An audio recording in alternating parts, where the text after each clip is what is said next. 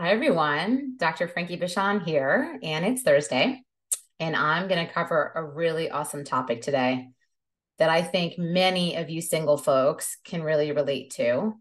And it's about dating apps. They are tough, and we are struggling collectively to successfully navigate the dating app terrain. So, I'm going to chat about that today. But before I jump into today's material, I want to encourage you to subscribe to my channel. It looks like I'm approaching 13,000 followers and subscribers. So thank you, thank you, thank you to those of you who have subscribed and continue to share what I put out there and post and comment. I love all of your comments and your encouragement.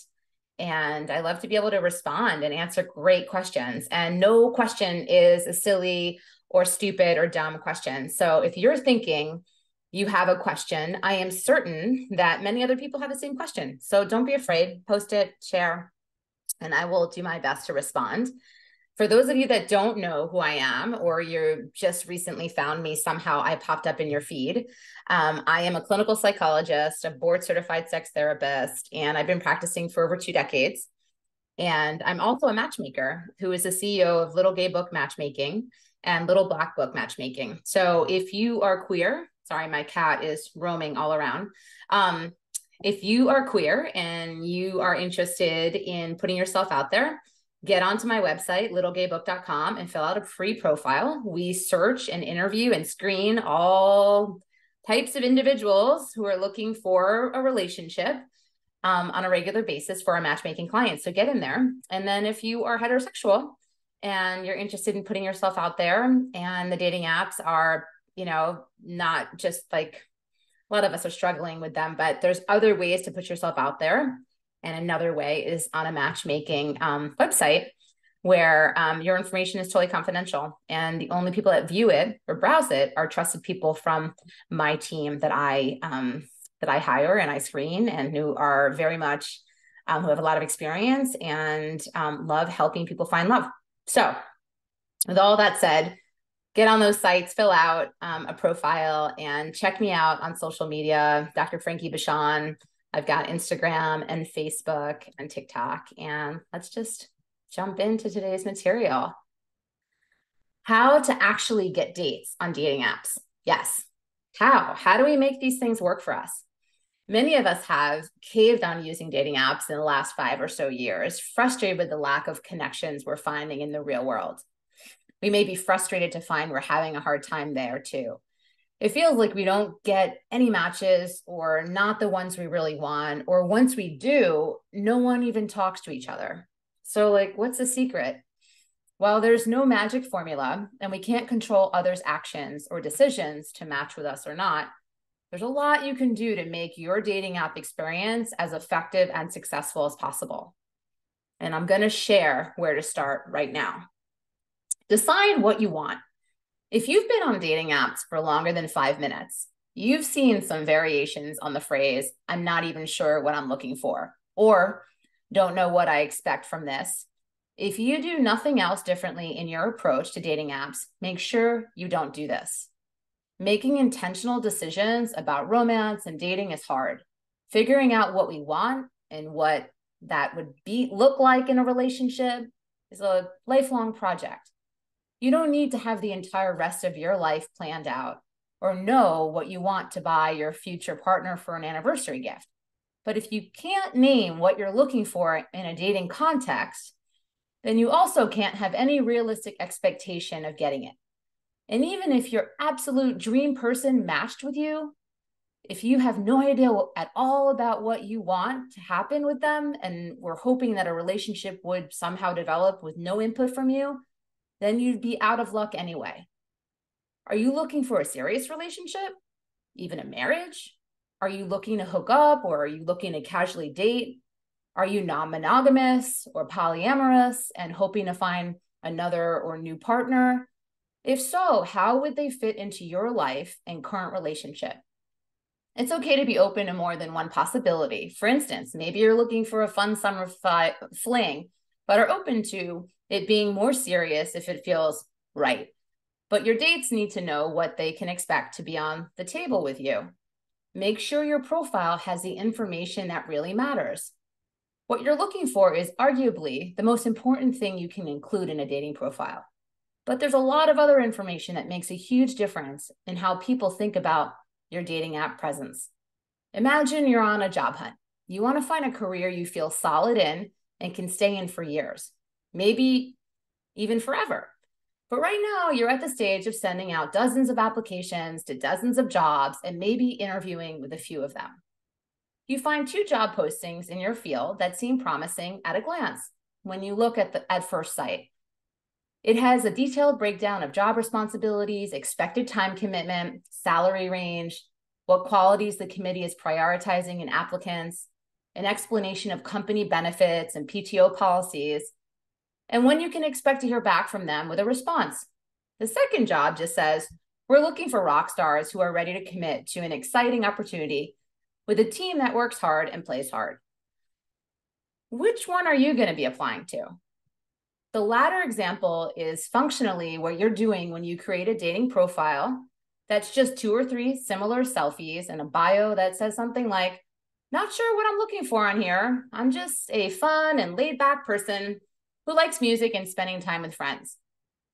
While it may feel like you're being rejected or are unappealing when you don't get matches with a profile like this, the reality is likely that people aren't finding anything in your profile that they can actually connect with because it's so general and vague.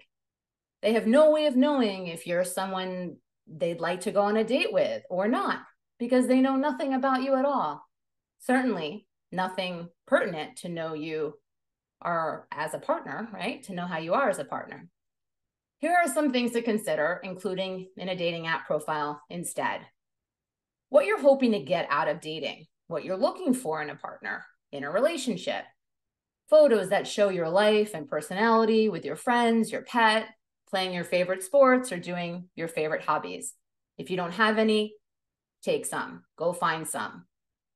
How you spend your time outside of work, qualities that you think make you a good partner or a date, like loyal, funny, a good communicator, currently in therapy, anything important about your sexual dynamics. For instance, if you're a stone top or you're looking for a BDSM relationship. Important values that you need someone to be on the same page with. That's also something to consider. How you want a relationship to fit into your life. What would look like a successful relationship to you. What you're looking for in a partner. Anything you need a potential partner to be on board with in terms of family or lifestyle. A question or a prompt or an invitation to share something to start the conversation if you do match. That may seem like a lot, but in reality, it just adds up to a short but very effective paragraph. For instance, I'm a triple Capricorn and power bottom looking for a long-term relationship. Ideally, you're a kinky top, even better if you can cook, I'll wash the dishes. When I'm not at work, I'm usually in my vegetable garden, looking for vintage furniture on Facebook Marketplace, or hanging out with my dog. I'd love to meet someone who wants to spend Sunday mornings at the dog park with us. I don't have kids, I don't drink, but fine with me if you do on both counts. I'm fat and I'm not planning on losing weight, so if that's a problem for you, we probably shouldn't date. Direct communication and supporting BLM are non-negotiables for me. I prefer monogamous relationships, but I'm open to dating someone non-monogamous. Tell me about the last book you read. There's no guarantee that the person in the above imaginary example will get tons of matches or match with the people that they want to actually date. But at least they can be confident that if someone doesn't connect with them, it's because they evaluated that they genuinely weren't compatible or weren't looking for the same things, not because their profile was so vague they didn't even engage with it. Choose to be active, not passive. The theme of much of this is related. You have to take charge and be intentional about the experience. This is counter to what some of us hope for when it comes to dating apps. Dating is already so hard and exhausting. An app and the algorithms that comprise it should take all the legwork out of it. So we can just create a quick bio and then watch the relationships just roll on in, shouldn't it? You likely know what I'm going to say. This is not how dating apps work, unfortunately, or really anything in life. Dating apps can only ever be a microcosm of dating itself. And so just like any other area of dating, your quality of life in dating is directly proportional to how much effort and intentionality you put into it. I wish I had, different news for you all, but I'm sure none of this is surprising. What does this mean in practical terms on the apps? It means most literally that you should commit to actually messaging people. Matching doesn't really do anything but boost your ego unless someone actually tries to make a date. It's ideal to message something specific about the other person's profile so they can tell that you've actually paid attention to them personally, and ask a question of some kind to get a real conversation going. If that seems too challenging, though, just saying, "Hi, how are you?" is better than nothing. Taking an active role also means bringing intentionality to the app conversation and first date if you have one. And this could mean having personal guidelines about chatting. Maybe you don't like chatting endlessly and want to make a date in person within 24 hours. Or maybe you need to chat for a while to build trust. And so you want X number of exchanges before making a date.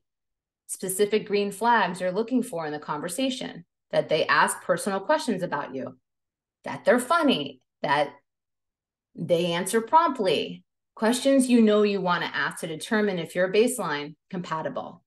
Any personal boundaries about sending photos, exchanging real phone numbers, overtly like sexual language, things of that nature. Most of all, it's important to be active in checking in with yourself about that core question. What do you want, and how is this person stacking up relative to it? Are you having fun and feeling a growing connection, or just getting swept up in the momentum because it's the easiest option? Does this person align with the green flags you've decided you're looking for? Or do they just give the same toxic chemical rush as your ex, and you aren't actually compatible in ways that really matter? They aren't easy questions, but they're the ones that will help make sure your dating app journey is heading to the destination you're actually looking for. Thank you all for tuning in. And if you were moved by anything I shared today, or I suggested, or you think somebody out there that you care, love, is struggling and might benefit from some of what I shared today, please share it with them. And if you have any reactions or comments, please post and I will do my best to respond. And I hope to see you all next Thursday. And thanks so much for all of your support, and take care. Hugs.